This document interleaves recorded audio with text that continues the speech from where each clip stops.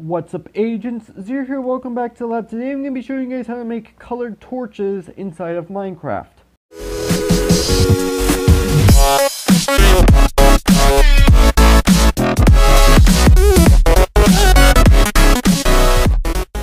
Now this is actually using Education Edition, so there's really nothing additional that you need to go ahead and put into the game. It's already built directly into Bedrock Edition. Obviously you do have to toggle it on before you start off your world. I'm not going to go into too much detail on that because I have covered that before, but yeah, let's go ahead and actually go ahead and get started. So first off, we're going to need ourselves a few materials which I have inside of this chest.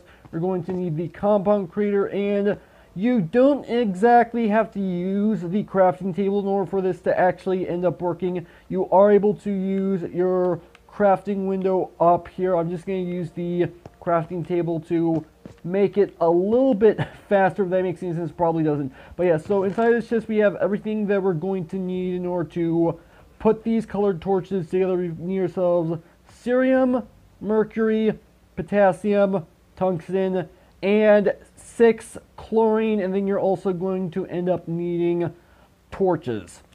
So here's what you need to do. You need to go ahead and go into the compound creator, place in 1 cerium, and you need to go ahead and place in 3 chlorine, and this is going to create for us cerium chloride, so we do need that. So let's go ahead and take all this out. Now we do need to make another material. We need to make mercuric chloride, and you need 1 mercury and 2 chlorine, and that will make mercuric chloride right here, so we do need that. We're also going to need potassium chloride, so we go ahead and throw this in here, the potassium and 1 chlorine. This is going to create our potassium chloride. And lastly, we need to make ourselves tungsten chloride, which we need 1 tungsten and all 6 of our chlorine, and this is going to create our tungsten chloride. So that's all the materials that we're actually going to end up needing in order to actually go ahead and put these color torches together. So let's go ahead and go inside of the crafting table, and if we go ahead and let's go ahead and place down 1 torch right here, because we're not actually going to end up needing it, and I have a reason why I'm doing this. So place down a torch in the bottom and place down your material above it like this. In this particular case, our cerium chloride is going to end up making a blue torch. So let's go ahead and pull that out. Our mercury chloride, this is going to create a red torch. Then next, our potassium chloride, this is going to create a purple torch. Lastly, our tungsten chloride, this is going to create a green torch. Now I have actually covered sparklers in Education Edition before, and they do the exact same thing. As far as I'm aware, they're the exact same as far as the materials are concerned. The only difference is we technically already have like an orange torch, yellow torch, whatever it was. I don't fully remember what it was as far as the actual sparklers were concerned, but because we have a normal vanilla that's basically orange, yellow, whatever it was, like I said, we don't really need that. And I'm going to go ahead and show you guys what these actually look like inside of the obsidian chamber. And I actually have tested to see if they actually give off colored light, and they actually do not, which is part of normal mechanics as far as Minecraft